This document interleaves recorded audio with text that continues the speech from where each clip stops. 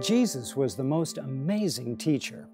When the officers sent by the church leaders to arrest Jesus were asked to explain why they had not brought him, they could only answer, "Never man spake like this man."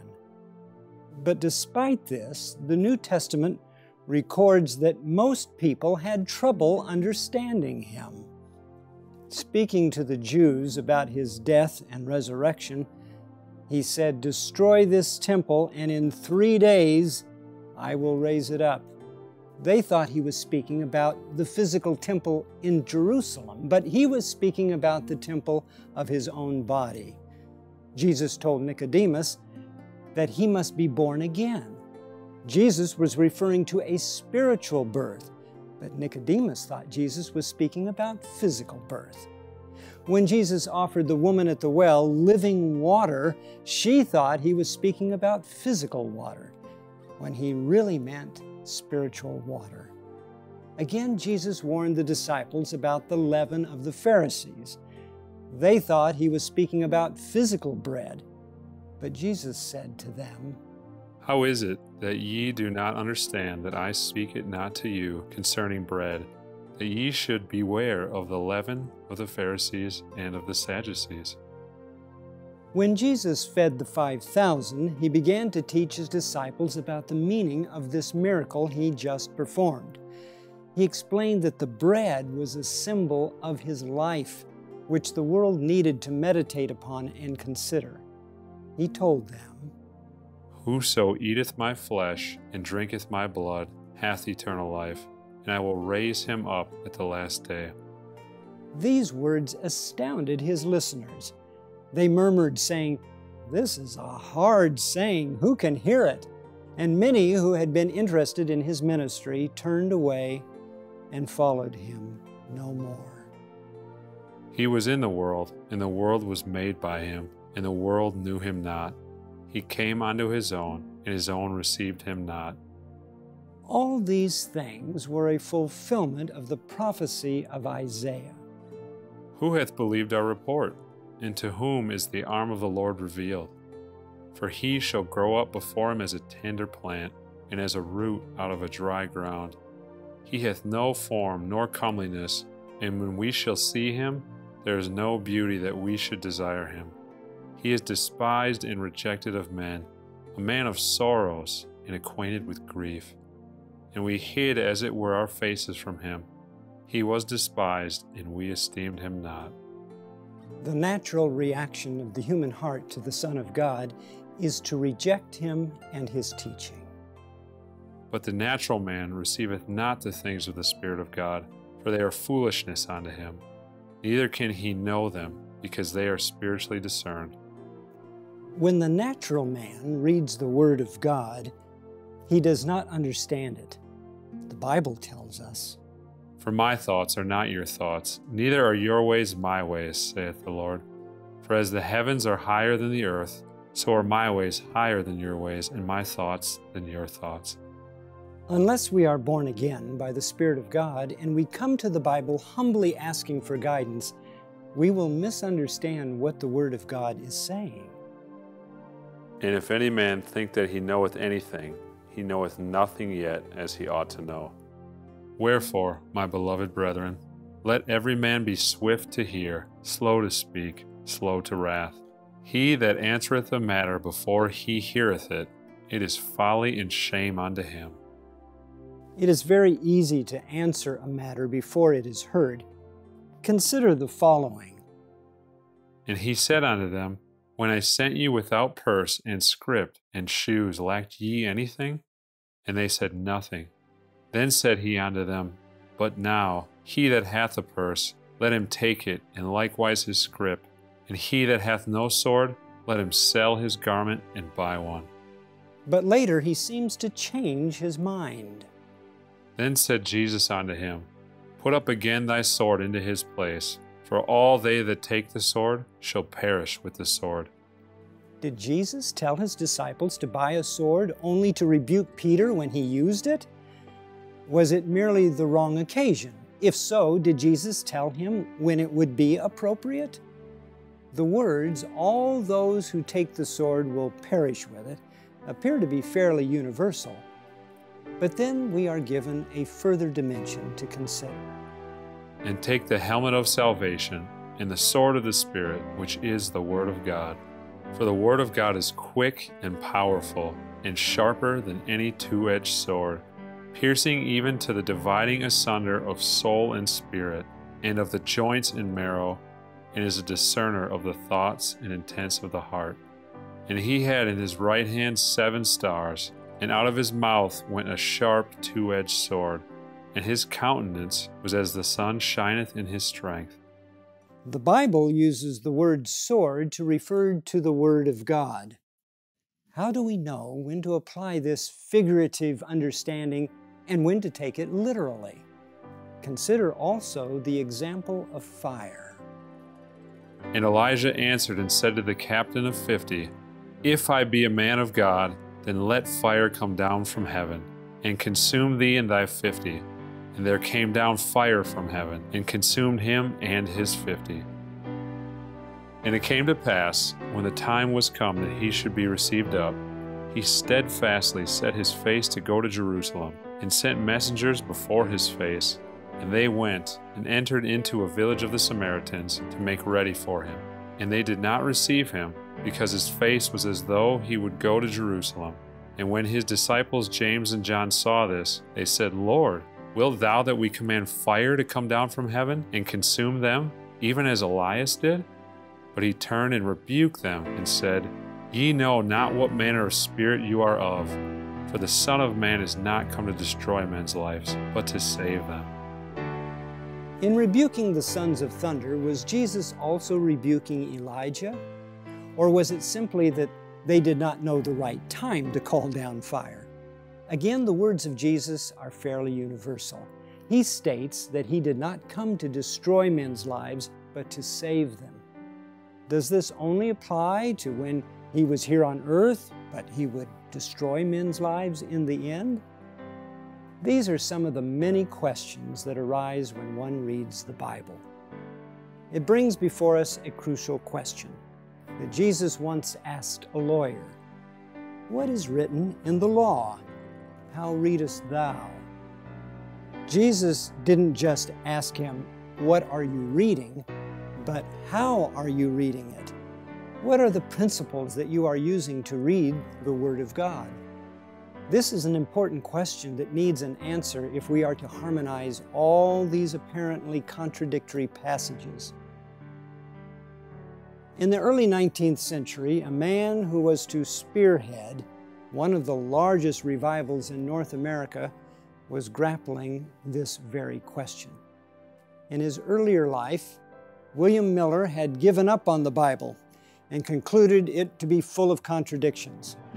Yet after witnessing an amazing American defeat of the British forces that the British should have won easily, he was convinced that a greater power than man was at work, and he came back to consider the Bible. This was quite a humbling thing for him to do because he had taunted several Christians concerning the apparent contradictions in the Bible that they were not able to answer. And when he renewed his interest in the Bible, he was faced with the very arguments he had put to others. Soon after his renunciation of deism, in conversing with a friend respecting the hope of a glorious eternity through the merits and intercession of Christ, he was asked how he knew there was such a Savior. He replied, It is revealed in the Bible. How do you know the Bible is true? Was the response, with a reiteration of his former arguments on the contradictions and mysticisms in which he had claimed it was shrouded. Mr. Miller felt such taunts in their full force. He was at first perplexed, but on reflection, he considered that if the Bible is a revelation of God, it must be consistent with itself. All its parts must harmonize, must have been given for man's instruction, and consequently must be adapted to his understanding. He therefore said, Give me time, and I will harmonize all those apparent contradictions to my own satisfaction, or I will be a deist still. He then devoted himself to the prayerful reading of the Word. He laid aside all commentaries and used the marginal references and his concordance as his only helps. He saw that he must distinguish between the Bible and all the peculiar and partisan interpretations of it. The Bible was older than them all, must be above them all, and he placed it there. He saw that it must correct all interpretations, and in correcting them, its own pure light would shine without the mists which traditional belief had involved it in. He resolved to lay aside all preconceived opinions and to receive, with childlike simplicity, the natural and obvious meaning of Scripture. And this is exactly what he did. During a period of 2 years, he studied the Bible from cover to cover. I determined to lay aside all my prepossessions, to thoroughly compare Scripture with Scripture, and to pursue its study in a regular and methodical manner. I commenced with Genesis and read verse by verse, proceeding no faster than the meaning of the several passages should be so unfolded as to leave me free from embarrassment respecting any mysticisms or contradictions. Whenever I found anything obscure, my practice was to compare it with all collateral passages, and by the help of Cruden, I examined all the texts of Scripture in which were found any of the prominent words contained in any obscure portion.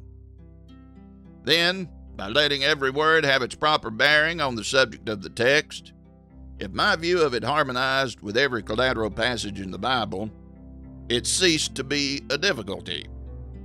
In this way, I pursued the study of the Bible in my first perusal of it for about 2 years, and was fully satisfied that it is its own interpreter. During this time, he developed a system of rules by which he was able to harmonize all the contradictions that he had formerly faced. Here is a summary of the rules that he used. Every word must have its proper bearing on the subject presented in the Bible. All Scripture is necessary and may be understood by diligent application and study. Nothing revealed in Scriptures can or will be hid from those who ask in faith, not wavering. To understand doctrine, bring all the Scriptures together on the subject you wish to know. Then let every word have its proper influence. And if you can form your theory without a contradiction, you cannot be in error. Scripture must be its own expositor, since it is a rule of itself. If I depend on a teacher to expound to me, and he should guess at its meaning, or desire to have it so on account of his sectarian creed, or to be thought-wise, then his guessing, desire, creed, or wisdom is my rule and not the Bible. If a word makes good sense as it stands, and does no violence to the simple laws of nature, it is to be understood literally, if not figuratively. The most important rule of all, that you must have faith. It must be a faith that requires a sacrifice, and if tried, would give up the dearest object on earth, the world and all its desires, character, living, occupation, friends, home, comforts, and worldly honors. If any of these should hinder our believing any part of God's Word, it would show our faith to be in vain. Nor can we ever believe so long as one of these motives lies lurking in our hearts. We must believe that God will never forfeit His Word, and we can have confidence that He who takes notice of the sparrow's fall and numbers the hairs of our heads will guard the translation of His own Word and throw a barrier around it and prevent those who sincerely trust in God and put implicit confidence in His Word from erring far from the truth. These rules of interpretation spawned a message for one of the greatest revivals the world has ever seen. We note carefully that in order to understand a teaching, we need to take all the Scripture we can find on it and bring it together before we can form our conclusion. Every word is to have its proper place and influence. This is something that is not easy for many people because we want to get answers quickly. but it takes effort and discipline to search out all the passages on a subject. Take, for instance, the Greek word monogenes, translated as begotten in John 3:16. Many people believe this word means unique, but what does the Bible say for itself? Behold, there was a dead man carried out, the only son of his mother. For he had one only daughter, about 12 years of age, and she lay a-dying. And behold, a man of the company cried out, saying, Master, I beseech thee, look upon my son, for he is mine only child. And the Word was made flesh, and dwelt among us, and we beheld his glory, the glory as of the only begotten of the Father, full of grace and truth. No man hath seen God at any time. The only begotten Son, which is in the bosom of the Father, he hath declared him. For God so loved the world, that he gave his only begotten Son, that whosoever believeth in him should not perish, but have everlasting life. He that believeth on him is not condemned, but he that believeth not is condemned already, because he hath not believed in the name of the only begotten Son of God. By faith Abraham, when he was tried, offered up Isaac, and he that had received the promises offered up his only begotten Son. In this was manifested the love of God toward us, because that God sent his only begotten Son into the world, that we might live through him. There are only 5 people mentioned in the New Testament as monogenes, or only begotten.